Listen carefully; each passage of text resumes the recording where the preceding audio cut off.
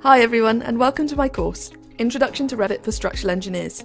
My name is Harriet Eldred and I'm a structural engineer at Merchant Eldred. This course is designed to introduce structural engineers and technicians to Revit and is the perfect first step to using Revit on real projects. No prior experience is required, but it's also an ideal course for anyone who's been using Revit for a little while and would like to get a bit more out of it. Some of the major topics that we will cover include how to construct structural elements from basic beams, columns and walls through to more complex examples. We'll learn to make sections and details from our 3D model.